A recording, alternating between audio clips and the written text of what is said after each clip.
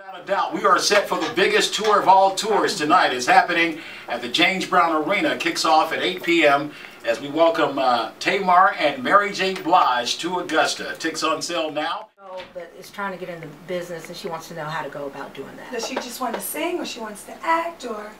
She wants to sing, but she acts a little bit too. She's done it all through school, and she's in Davidson Fine Arts right now here in Augusta. Oh, that's wonderful. You know, my number one advice would be to, I think I would go the acting route and kind of go around the situation, because she's only 12 years old. She kind of got to get her feet wet in the industry, because it's a real tough business.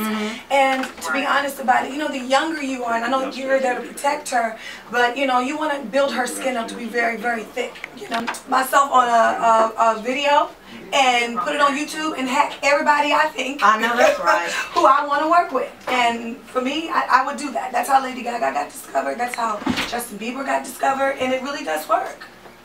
Oh, okay. So you're saying basically like social media? Yeah. Social media for sure. Okay. All right. Thank you for calling with your question. Thank you. I mean, it's tough. You know, growing up, I didn't have the best, you know, self-esteem. I'm still trying to figure it out, just like everybody else every day.